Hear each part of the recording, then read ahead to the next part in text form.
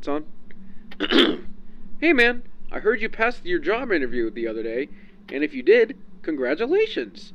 I'm really glad you decided to quit your crappy job at that fast food place. I mean, rude customers, low pay, and nasty employees.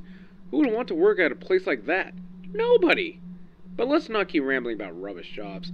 Let us talk about how much of an improvement Charles' Pizza Zone is compared to that rundown, crappy Freddy Fazbear's Pizzeria, like the staff. The staff are very polite to our customers. We always do our best to keep the children's behavior under control. You know what they say, service with a smile. And the pizza is always hot and ready, unlike Freddy's pizza that had no heart put into it. The pizza was almost always served cold with a side order of bugs being cooked inside. Not only that, but the staff clearly only worked there for the sake of the money. Like one time I was at my nephew's birthday party and some brats pushed him away from the Pac-Man and he scraped his elbow upon impact. He was crying for help, but the staff didn't seem to notice or care. Plus, it didn't help that the kids were laughing at him when he was in freaking pain. I am so glad that place was demolished last week. It closed in 1994 and stood abandoned for 14 years. Okay. You know what? I think you get the picture. How about we talk about the animatronics instead? These animatronics are massive improvements over the uncanny characters from that damn pizzeria.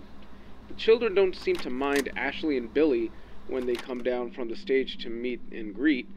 We still get some crying kids, but for the most part, it's fine. However, at night, things change.